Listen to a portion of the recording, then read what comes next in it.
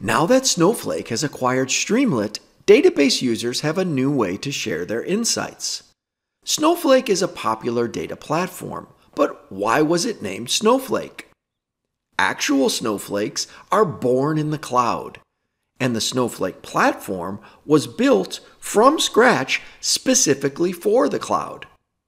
The original name of Streamlit was Streamlet, but one of the founder's friends mistyped it and they liked the misspelled version better. The stream part of the name indicates that their software quickly streams data to web apps. And the let part evokes memories of applets from the 1990s. Like Java applets, Streamlits are small apps that perform simple functions. The spin for the new name was that lit represented lighting up or illuminating a solution. But to the millennials from Google who founded Streamlit, the word lit is also a slang term that means exciting or cool. In this acquisition announcement, Snowflake posited the idea that coupling their data platform with Streamlit's app framework would make Snowflake data more accessible. Streamlit is an amazing success story. It was launched in October of 2019 as an open source project. In June of 2020, they received $21 million in their first round of VC funding, followed by a $35 million round in April of 2021. And in March of 2022, they were acquired by Snowflake for $800 million. So what is Streamlit? It's an open source framework that enables data analysts to transform Python scripts into interactive web apps. Streamlit is a free library that hides the complexity of building JavaScript UIs. It's a cloud enabler for those who couldn't deploy their insights to the web because they lack full stack skills. After you create your analysis with Python, you call Streamlit functions to display widgets and graphs in a web app. It's an easy way to build and share data apps, to demonstrate algorithms, play with models, and visualize data. I'll explain further with a few screenshots from 3 apps built by folks in the Streamlit community. This app uses a text classifier to perform a sentiment analysis on a group of tweets. You enter a word that must appear in each tweet, and the Twitter API is called to retrieve a relevant sample. Scrolling down, we can see that each tweet was processed by an NLP algorithm and an overall polarity score was computed.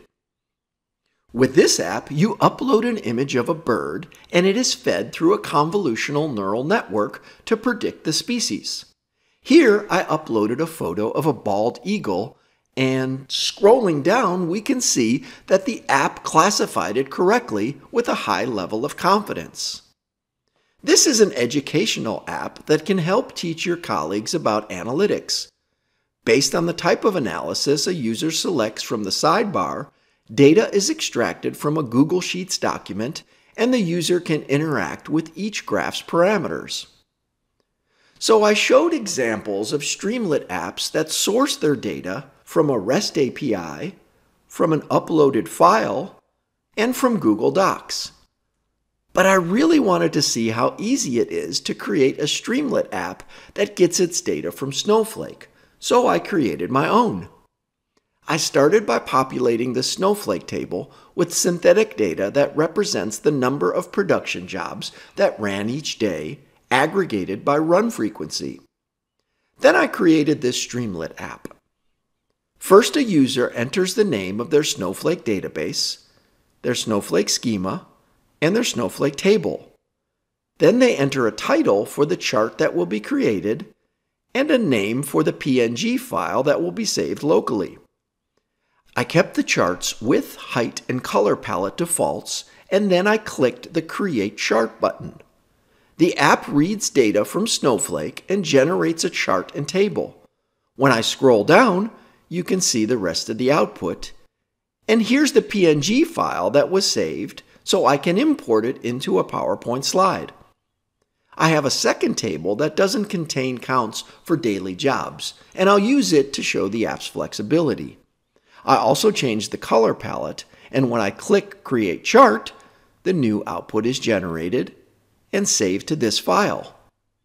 I created my app much like a typical data scientist would. First, I created the back-end code in a Jupyter notebook. It's a Python script with a parameterized function that generates the bar chart and table combo graphic. After my script was working in Jupyter, I copied the Python code into PyCharm and added calls to Streamlit functions to build my app's front end. Here's a bird's eye view of my entire Python program, squished down and blocked out. The Streamlit code in red is all I had to add to make my analysis appear in an interactive app that can be shared on the web. I must admit that it was very easy to do.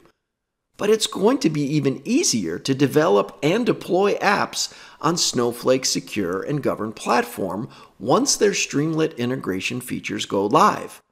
Just like how you can click Create on the Snowflake UI to build a new schema, table, or view within a database, you'll be able to create a Streamlit app container with just a click of a button.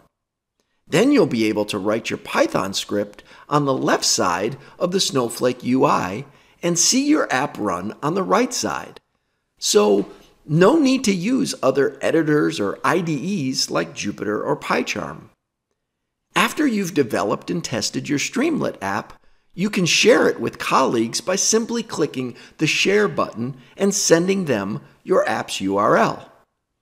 The analytics community has overwhelmingly chosen Python as their preferred tool, so Snowflake's acquisition of Streamlit makes good sense as they position themselves to grow in the analytics sector.